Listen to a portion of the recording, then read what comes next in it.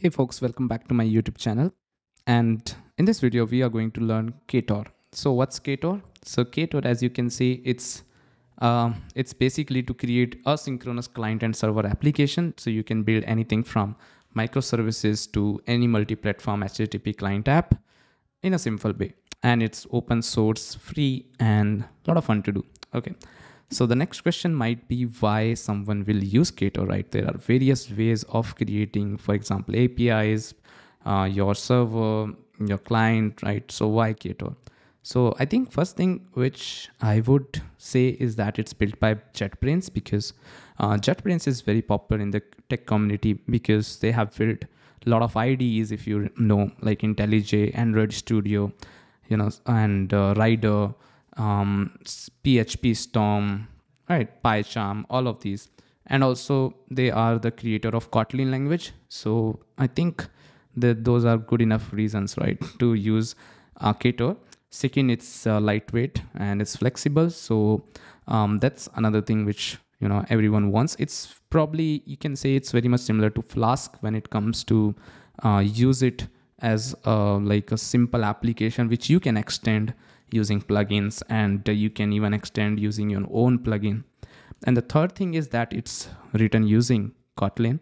So its Ktor is built using Kotlin and coroutines. So if you don't know what is coroutines, then we will cover it later. Okay. So yeah, you can use all the advantages of using Kotlin. If you are already familiar with Kotlin, then it will be fun to use, right?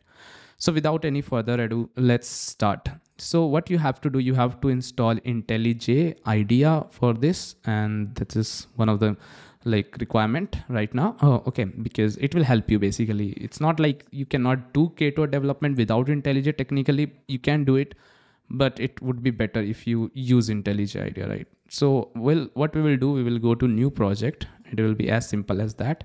And then you see here we have a lot of options. From here we have Kotlin multi-platform, Ktor, Compose multi-platform, and all of those things, right? Even we have Dart, Flutter, Android, and all those things. So we will select Ktor. Now you have to here, let's say Ktor, and we say tutorial. Okay, the name of the project. Then location, it's under, this is my location. You can change it. You can check if you want to create a Git repository or not. I would suggest you should definitely check it. And then you have to choose the build system. Either you can use Gradle Kotlin, you can use Groovy or Maven. I would prefer to go with the Kotlin one. And then you select the website or the domain which you want to determine your package name. Right now it's example.com, which is fine, or I can change this, for example, codepur.dev. So this will be my artifact, looks like dev.codepur.ktor tutorial, the name of your application. Then you will give the Ktor version. Right now it's 2.2.1 by default. Engine, you can use native, which is by default. You can use JT, and maybe there will be more. Yeah, there's Tomcat, CEO, JT, native. We are gonna use native itself. And then there is configuration, is how you want to configure it. Maybe you can use it a YAML file, hook-on file, or code. So right now we are using code, but in the future we will definitely, I'll show you how you can use hook-on file. And there's a checkbox which says, do you want to add sample code? So because of it's a first start, so just because we want to keep it simple, so let's add sample code. So just click this check mark, and then you will click this next button, which is fair enough, create.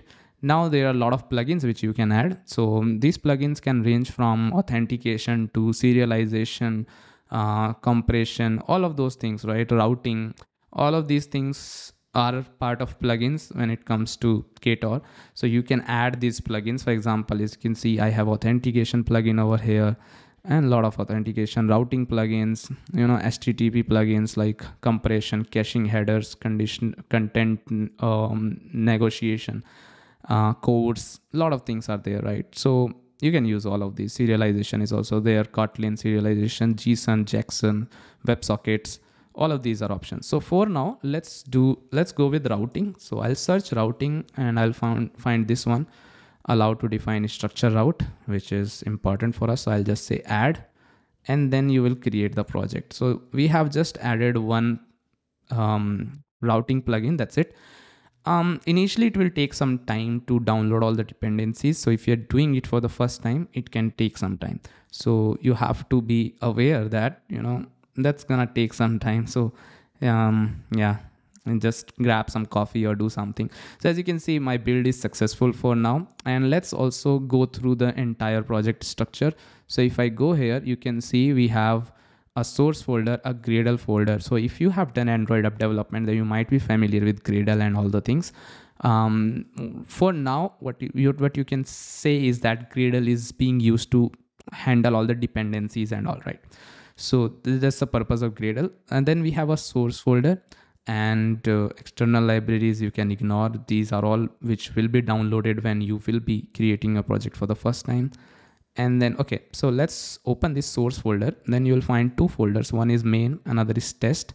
Test is for writing test cases. Main is where you will write your main code.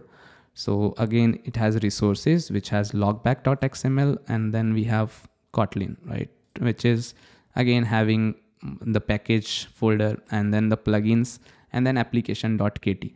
So the focus should be here, application.kt, because here is where you will have all your code, and that's how the application starts from, right. So here are two important things if we go into details of it. First is this function main. Also, I would like to expand this import. So as you can see, we are importing server.application, server.engine, netty, and then plugins. Okay, so there are two important calls here. One is embedded server and another is configure routing. So embedded server is basically nothing but this is how you will configure all your server parameters in code, and that will run your application. So if you remember, we have chosen the engine as netty, so that's what is here over here, right. Then the port, which is 8080, host is 0.0.0.0, and module is application module, right. We will go in details of all of these, don't worry. But right now, the important part is that this is how you start your server, run your application basically. And then we have a dot start where we say wait is equal to true. You can also make it false if you don't want to wait, but yeah, let's go with true by default. And then we have a function which is having the name module. And then what we are doing here, we are just saying configure routing. Okay. And this is another function which is here in the plugins part. So it's an extension function obviously, and it has all the routing specific things. So if we go here in the plugins, we can see routing.kt, and inside here you can find this function which is configure routing, right.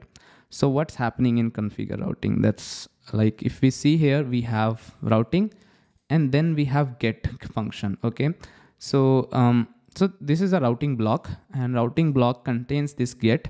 And if you see, we get this kind of informations here, like what is this and all of those things. So get is what get is doing. So it's basically, this is how you receive get requests. So that's why you specify get.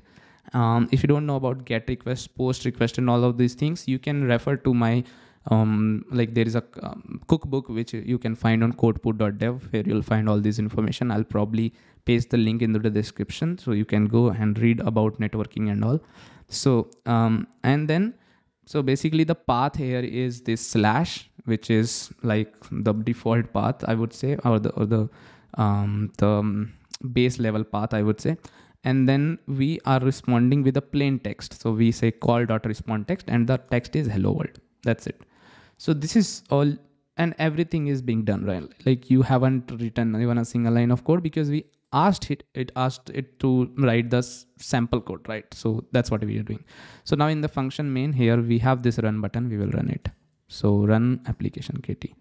It will take some time building the Ktor tutorial, and you can see responding at 000 and 8080. So if we go here, and if I'll show you how this works, so I have the, one second, let me just bring that as well here. Okay, one second. So what I'll do, I'll just get the hello world from here. So you can see hello world, right? And it is running on 000 and colon 80. So that's good, right? So that means our app is running just fine. And now what else we can do?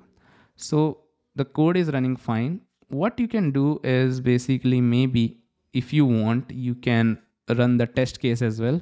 So to run the test case, what we can do, we can go to this test folder and we can find application test over here.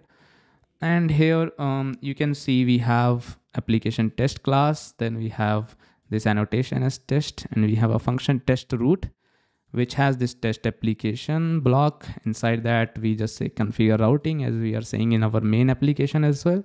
And then we say client.get this dot apply. And if HTTP status code is okay, which is the status, then it's fine. And the body should also say hello world. So this is the expected output. If I run this by this, then we will see if our test cases are passing. Yes, so you can see test passed 1, which means everything is working just fine. If I change it a little bit, for example, I remove this exclamation mark from here, and if I try to run it now, you will see that the test will fail, and you can see tests failed. So that means this thing is working fine. So rather than running it in the browser, we can always run the test case.